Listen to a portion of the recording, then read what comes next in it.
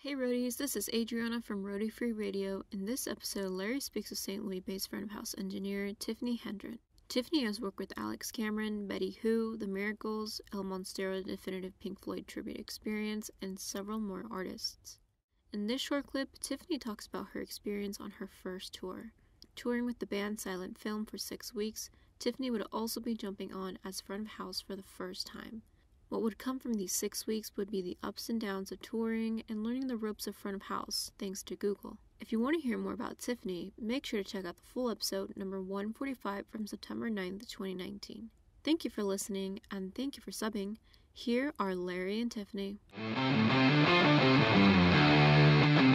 Do you remember getting on the bus, the van, the car, whatever, for your first tour? Yes. And how you felt leaving for that and what you were doing? What were you going to go do? Monitors, front of house?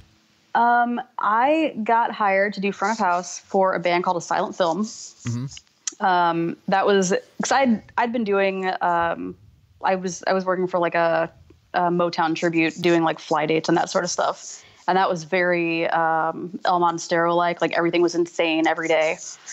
But that, I don't really consider that to be like a first tour sort of situation. Mm-hmm. Because it was just like fly into Cincinnati, do a show at a terrible venue, and then fly home, you know? Right. So yeah, getting in the van for the first time was insane. I got hired to do front of house for a band called Silent Film. They are to this day, like probably my 4 favorite people on earth. They were really great, but, it was the first front of house experience I had, mm-hmm. because I had been doing monitors at the pageant for, however long it was. Yeah. You could probably tell me better than I could. But all the teen years just meld together. Yep. But, so I've been doing monitors at the pageant like forever. And I'd done front of house at the Halo Bar, which was like some vocal mics and a kick mic, So then they hired me to do front of house for this tour. It was a 6-week tour. And I was like, I took it, but then I was like, I don't actually know if I'm good at front of house. Like, I have no idea. And that's where my mentors sort of came in really handy, because basically Randy allowed me to jump into front of house, and go mix a bunch of shows before I left. And the pageant's like kind of a weird room to mix because it's really wide. Mm-hmm. And sort of, it's not bad. It's just like, if you don't really have any front of house experience, you might be like, what the fuck is going on? Which is what I was doing. Right. So I didn't leave. I left a little more confident in like my use of, levels and outboard gear, but not really confident in my mixing abilities. And the first show of the tour was at the Casbah in San Diego. And I basically flew in the night before, met a bunch of like British guys. That was like 2 Brits, 2 Americans. 3 Brits, 2 Americans. That was it. Yeah. And so I met all these guys and I was like, this is going to be weird. Like sharing a room with the singer. Like that was also weird. And he's great. So it wasn't like that weird, but it was like, I don't know you, Yeah. And, got to the Casbah, and that room is probably my least favorite.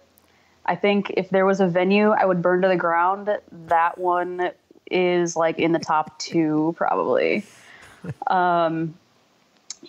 So I did the first show. And I don't know if you've ever been to the Casbah, but it's basically like 2 speakers that should be part of a line array, but mm-hmm. aren't. And then there's a giant mirror on the wall, like directly next to that, to the right hang. It's not even a hang. Wow. It's like 1 speaker. Right. So it was, the show was not awful, but it was not good. And then we had 3 days off for promo in LA. So I'm with these guys I've never met until this moment. We just had a mediocre show, and then I have to spend 3 days with them doing radio stuff. And so then the next show was at the Troubadour, and that's also kind of weird. You're like up in that weird crow's nest, like way over to the left. Yep. And I was like, well, this is it. I'm getting fired. And the show was actually... were you... I'm sure it wasn't lost on you that it's the Troubadour. No, yeah, absolutely not. Right. So you were probably like, holy shit. Oh, God. And then, okay, so many things about that show were just absolutely ridiculous. They ordered Indian food, like you do. It was the first time I'd ever had Indian food. It was delicious. But I was like nervous about that because every depiction of eating Indian food in popular culture is about how sick it's going to make you, which is an experience I've never had. Like, Indian food's incredible. Yeah. But it was, the first time I'd ever had Indian food. Then they sprung on me, oh yeah, we're recording the set. And then also we're videotaping the set. And also all of our management is here an hour before the show started. I thought I was going to throw up the entire time. Wow. It was a lot. Yeah. It was rough. And so basically I got up there, the first song started, and I'd been like listening to them for weeks, essentially, like since I got hired. So I knew all the songs. I knew and they had like an interesting track setup. And so I wasn't entirely sure like what was coming up where at any given time. Uh-huh. I was like, okay, I know that there's supposed to be a synth sound here, but which one of these 3 sets of stereo tracks is it on? So I spent a lot of time like soloing things, and it was insane. But the show went really well. And at least most of them were sold on me after that. How long was this run supposed to be? It was, I think that was a 6-week run. Okay. Yeah. Cause I did 6 weeks with them, and then like another 5, and then a bunch of like went to Mexico and that sort of stuff. But, they wound up breaking up, like a year and a half or 2 years after I started working for them. Okay. I was absolutely devastated. Yeah, it was very sad. But, so it was just, like that experience was like insane.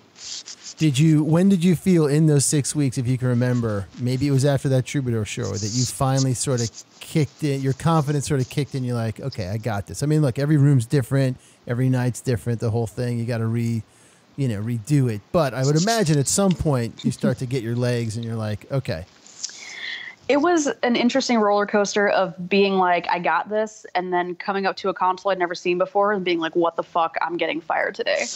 And there was like never any chance that they were going to fire me. It was not going to be a thing. Sure. But like the first time I saw one of those like Soundcraft impressions, I was like, this is it. This is the day I'm getting fired. Fuck it.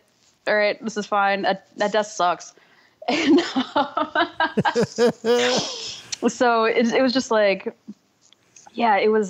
Did you voice a lot of this fear to the band ever, or no? Were you no. You're like, no, I'm just gonna and this is. I mean, we got internet at this point. Maybe we got cell phones going on. Are you calling people like, oh my God, I don't know what to do. What do I do with this thing? And how helpful were some of the? I mean, I know I'm asking you questions about those early 2010 years. You don't remember a damn thing, but yeah, for sure. Were the house folks helpful? Whoa, shit. Sorry, hold on. That's all right. Yep. Nope. Here we are. Sorry. Sometimes, I remember I got to a venue in Denver, and it was a bunch of people who didn't usually work there. And it was the first time I'd seen a Pro 2 literally ever. Now my favorite desk. At the time I was like, fuck this desk. But, so they were like, I was like, yeah, I need my outputs patched. And they were like, yeah, I don't know how to do that. It's like, how do you not, like, you work here, like, and you're responsible for this, like, how do you not know how to do that? And then I got burned by the saving on that thing, as I think everybody does the first time. Like, I saved the guy there, like, at least knew how to save it. Mm-hmm. And then when I got to the next time I saw one of those, a Rough Trade in New York, I did my sound check, got everything done, and basically all he told me was, you have to save twice. And I was like, so hit save twice, which is, I don't know what you know about digital boards, but that's not how it works. Right. You have to save your scene, store your scene, save your show. And all I did was save the show. So everything that I did before that didn't save. So we get the changeover, and they load my scene, or I load my scene, I forget. And then there's just no sound. There's no anything. There's no nothing. I was like, what is going on? and basically it worked out like, so whoever was doing patching on it, I think it was one tech there, had to come back and like figure out like what was going on, repatched all my outputs. And I was like, well, I guess I'm just rolling with whatever happened in Denver. This is fine. And the show wound up being fine, but it was just like really stressful. And at the time I didn't have a really big network. I didn't have like a ton of people I could call. Like Randy at the pageant has been on analog his entire career. Like he's not a guy I could call up and be like, how do you work this Pro 2? Like, what's up with the X32? Like he would be like, I'm not the person to talk to, and I don't know who you should talk to. I mean, he'd help me work it out, but like, that was not his forte. Right. So it was really like me and Google on that first tour. Wow. Yeah. So it was crazy. Hello, Google. Hey, what's happening, roadies? It's Larry here. Just wanted to thank you so much for listening to this short clip. I really hope you got something out of it. If you can take 2 seconds to head over to iTunes and drop us a review or a comment, we would greatly, greatly appreciate it. Keep listening, keep coming back, stay healthy out there, and remember, no roadies, no rock and roll.